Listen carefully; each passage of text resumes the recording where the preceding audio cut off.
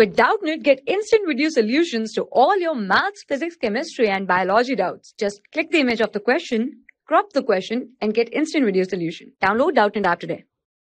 In the given question, if x is equals to k square and y is equals to k is a solution of the equation x minus 5y plus 6 is equals to 0, then we have to find the value of k.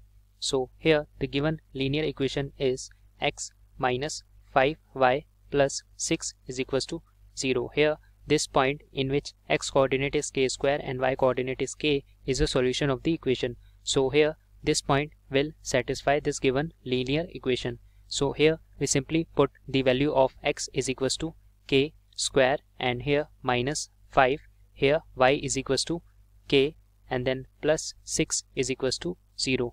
So here the reason is because the point k square k is a solution of given linear equation here it is linear equation.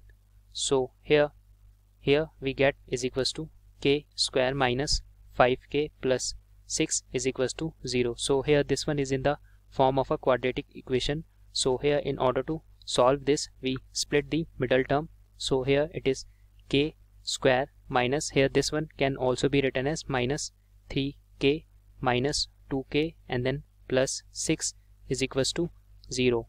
So here this minus 3 and minus 2 will be equals to minus 5 and minus 3 into minus 2 will be equals to 6.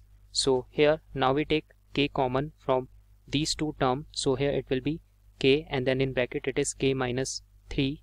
Here we take minus 2 common. So here in bracket we get k minus 3 and that one is equals to 0. So here we get k minus 3 and then k minus 2 is equals to 0. So here we get two values of k which is equals to 2 and 3. So here that's our answer. For class 6 to 12, IIT JEE and NEET level. Trusted by more than 5 crore students. Download Doubtnut app today.